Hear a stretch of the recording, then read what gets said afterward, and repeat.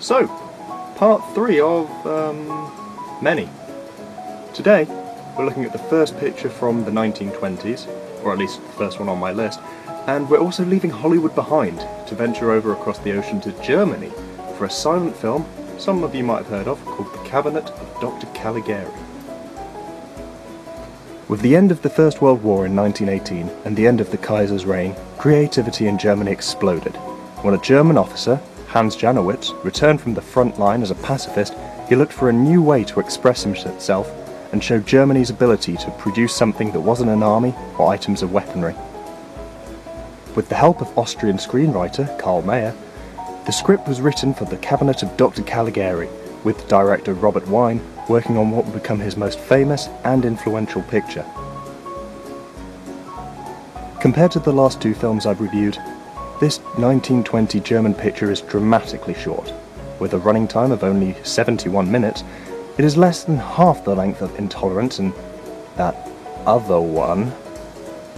Furthermore, instead of 2, the movie is split up into 6 acts of around 10 minutes in length.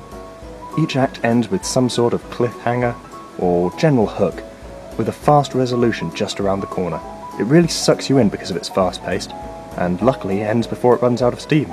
It most certainly does not overstay its welcome. The Cabinet of Dr. Caligari is a movie filmed in stages, not on sets. Every location is an art installation, with crazy geometric shapes and harsh angles, creating something incredibly stylish. But the dangerous, unnatural environment, coupled with the creaking, ominous music, lends to the atmosphere being incredibly creepy overall.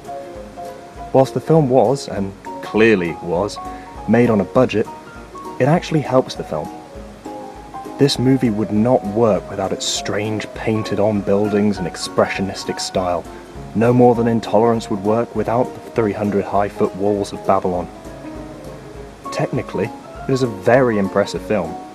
The title cards are striking and memorable, although there is often a little too much information trying to be conveyed in such a small and short amount of time. Also, while the music is atmospheric and ominous, too much time is spent with almost no sound whatsoever.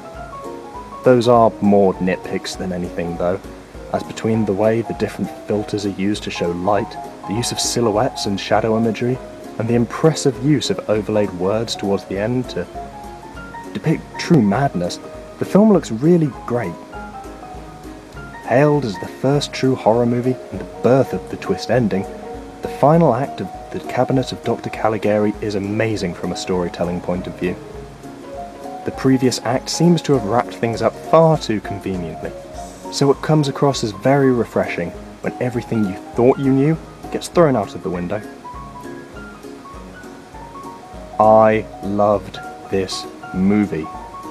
With the use of flashbacks, the way the insane asylum has the most natural set, and the way that I couldn't not think of Mickey Mouse whenever I saw the Doctor's gloves, this film will stay in my mind for a long time. The viewing is required, more than recommended. 4 out of 5 stars. Love it.